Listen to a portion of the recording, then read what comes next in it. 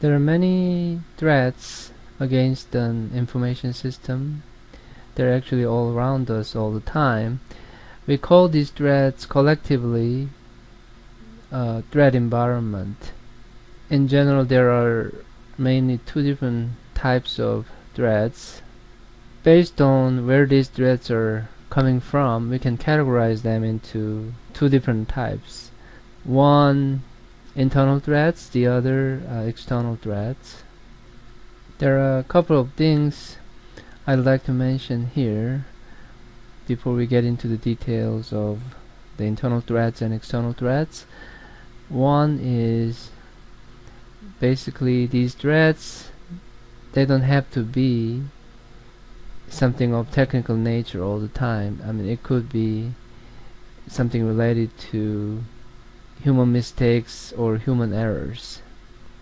Of course, many of the threats, they take advantage of technical failures of information systems. However, a lot of other threats also focus on failures in human beings. These failures in humans, or errors in humans, we call them human factors.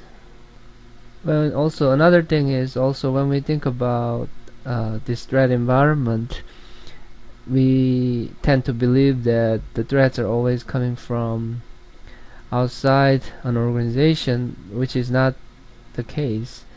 And more we see threats coming from within an organization.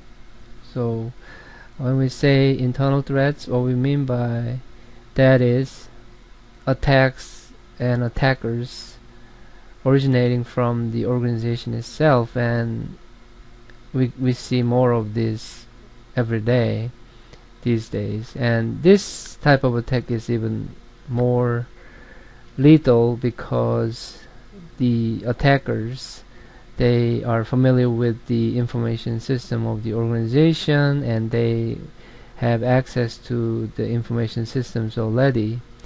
So when they do something, they could do much more damage than the threats coming from outside the organization.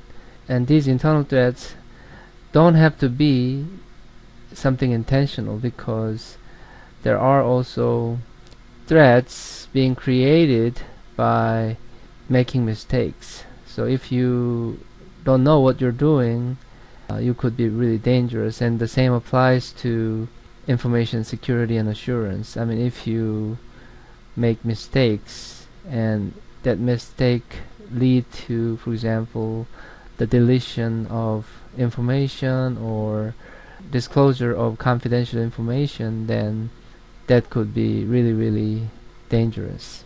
Another type of threat, external threats, of course, this is what we are very familiar with, and attacks and attackers originating from the outside of the organization itself. Examples of these threats include terrorist attacks, rogue nations. Here, rogue nations mean a nation such as North Korea that doesn't follow the international norm or standards. And then criminals.